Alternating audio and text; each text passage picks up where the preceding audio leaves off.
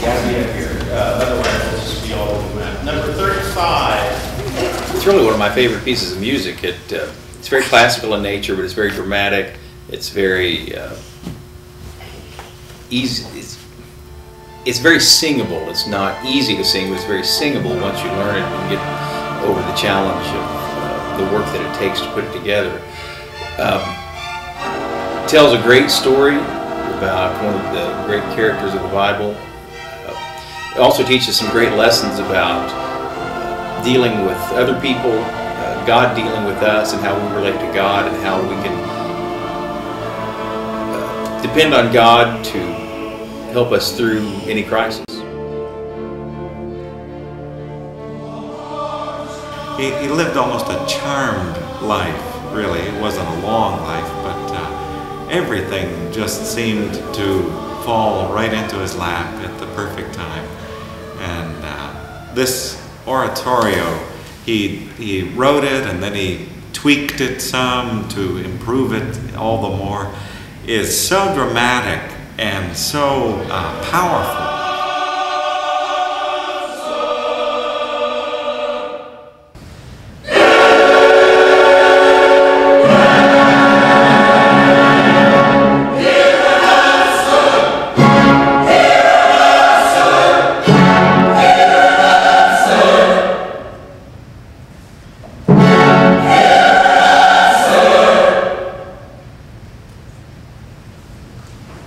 I have sung a lot of oratorio in my life. I guess one could say that I cut my teeth on singing oratorio from the very beginning of studying voice. My first teacher was the conductor of the Pensacola Oratorio Society back in Florida.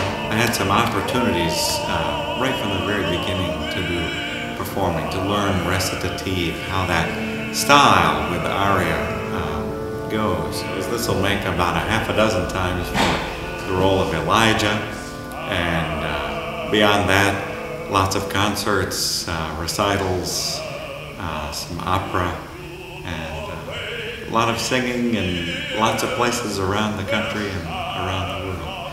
So it's been a thrill and just great to find myself in Springfield, Missouri to sing this. I've performed with several companies across the United States doing both oratorio and opera, and also some musical theater as well as pop selections for symphonies. And I actually enjoy every genre. They each have a little something different to offer. And I think Marvin chose me for this piece because he knew I would come in and hopefully engage the audience in the piece itself. And again, Marvin and I have a relationship that spans now over 5 years, and we've performed together again across the United States, and we enjoy each other's company. So I think that's how I ended up getting here. The choir learning it, we had a workshop back in February where we spent many hours just learning notes and talking about the oratorio itself and how it's built and the Bible, the scripture that it's based upon. Last weekend in February is when we really started concentrating on. Yeah, but before that, almost every choir practice, we do one of the numbers, so we kind of be familiar, little by little by little. That goes back quite a ways. The orchestra, we contracted that out. We had someone that took care of hiring the orchestra. I've spent many, many hours studying the score. This is the third time I've conducted this, so I was pretty familiar with it coming in, but still, it's been a number of years since I conducted it, so I had to spend a number of hours conducting through it again by myself, making sure I knew where the cues were and knew who was coming in when it's getting soft, when it's getting loud. You have to ask yourself questions musically like, why did he put it in 6/8 here? Why did he go into 4 here? Why did he slow down? Why did he speed up? What's his reason for doing this? And try to understand what the composer had in mind in order to make the whole piece come to life. And I would like to have cut more from a time standpoint, but when I was going through everything I would look at, I think, well, this is just so good. You can't cut it from a musical or dramatic standpoint.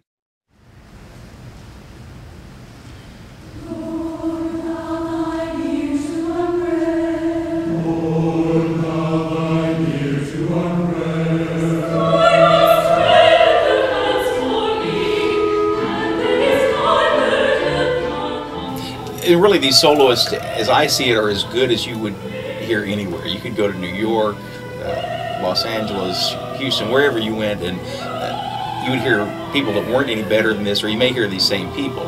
And we're just fortunate that they agreed to come here for pennies on the dollar, what they would have gotten somewhere else, because I had information on all of them that I could blackmail them with. So Okay. they agreed to come and sing Okay. for us. Just don't mess with Marvin Murphree.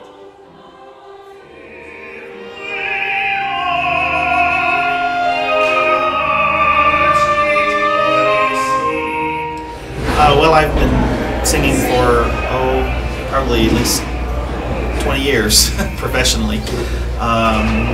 Done lots of opera.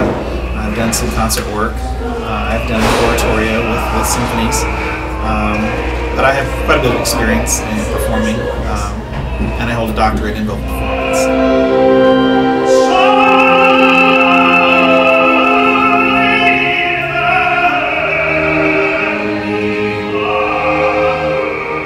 My experience with singing is that currently I'm a master's student at the University of Oklahoma. I started studying opera kind of late in my career, and it was actually with Marvin Murphree, who saw me sing here at University Heights. And I sang His Eyes on a Sparrow, and he said, "I'd like for you to sing in my opera company." And I said, okay, and I'd never even seen an opera or heard one, and I sang in the chorus, and I thought, I want to know more about this. So I decided to study postgraduate work at University of Oklahoma, and 3 years later, Marvin calls me and asks me to come and sing for Elijah, so that's how I'm here. I think the choir was done very well tonight. At the first rehearsal with orchestra, the choir came through, and we had, even at that, we had some people missing, and the choir still sang very well. One of the nice things about this particular oratorio is that the chorus is not just singing back out. The chorus is actually an integral part of what happens. They interact with the soloist, and Elijah in particular, where they are the angry crowd, and their emotions turn, they get angry, they get happy. There are times when they serve as sort of a narrator, where they talk about what's happened. Lots of different things, so they're a very important part of what goes on. Sunday, it's just going to be wonderful. Well, now that they're pulling it together, we're getting a better feel for it. I've never seen it before that I can recall. But today at the rehearsal, I see how all this pulls together now. And it's pulling together very beautifully. Makes a difference having the soloist there. We haven't had them before. Oh, yeah. I think it's challenging to a professional. To an amateur, it's daunting. It's difficult to follow if you don't know, you don't know music. And but I like it as a challenge. Yes. And it is a challenge for them because there's lots of singing, and it's an awful lot of notes. It's a huge, massive work by a great classic master, Mendelssohn, and so just a great deal of notes to put together in a short time. But tomorrow it's going to come together for a glorious experience. And how large an orchestra are you going to have? We have 30 members. And they've been drawn from where?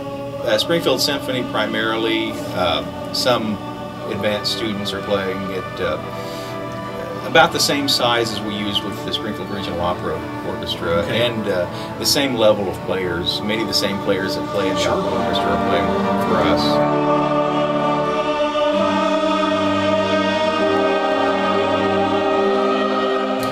Really well. The choir sounds wonderful with the orchestra. The orchestra sounds great. It's in tune.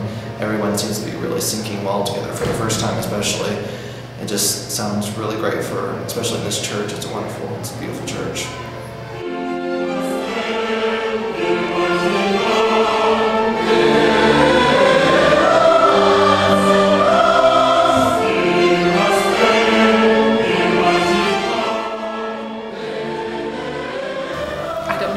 Marvin's direction or not.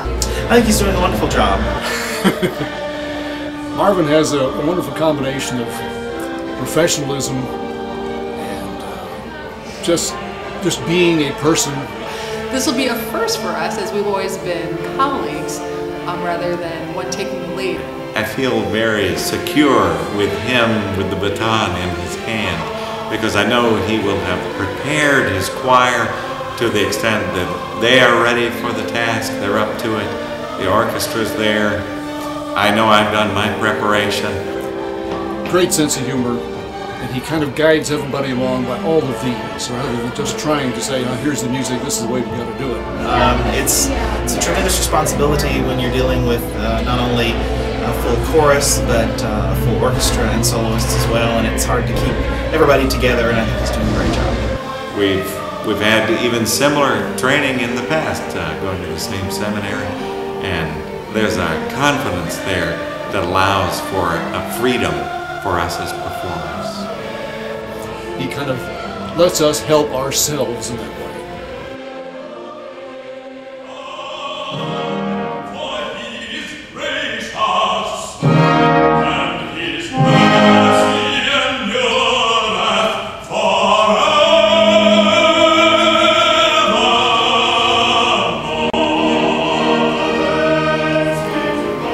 I hope that this production will do a few things.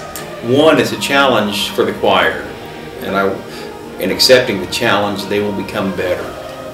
I hope that it will bring glory to God. My hopes are for the ensemble as a group, the orchestra and choir, that we just reach as many people at that performance as we can. Biggest hope is it comes off as it's supposed to when it's supposed to. Also, it gives them the opportunity to work with some world-class singers in that solos we're bringing in. Well, it has a terrific message. I think if the message. We hope it'll be a religious inspiration to people. And we hope that a lot of people will come. I guess we're not supposed to say that, but we'd like to fill the place. I hope that it will tell the story of Elijah in a wonderfully beautiful kind of way, so that the listener is totally captivated by that story. It'll help them understand the Bible character better and understand some biblical concepts better. It helps me understand some biblical concepts better. Well, from what I see here today, it's coming together. But I think when the time comes, it's going to just mesh and it's going to be fun. I think based on the rehearsal, I think it will be a very fine performance. The choir is strong, the orchestra is strong, all of the soloists are strong, so I think it will be a wonderful experience for those who are here in the sanctuary. I think it's going to probably be a fantastic show, knowing that Marvin's capabilities and what he's done, I'm sure, with the chorus and finding the soloists. So I'm expecting good things, and I'm sure I won't be disappointed. And it also helps put a face on the church to the community. We've had lots of publicity about this. We'll have lots of people coming from outside, and they will get an impression of what University Heights is like through this. And that we just devote this performance to the Lord, and that we make the most beautiful sounds possible. And then I hope it will change lives. I hope it'll change me to think of filling those huge shoes again of Elijah, and to think of the congregation hearing this. What is their response? The choir is singing all of this and the orchestra playing it. What is the response in life that we have to such a story as this? God can work miracles, we know, and did in Elijah's life. He can do the same in our life.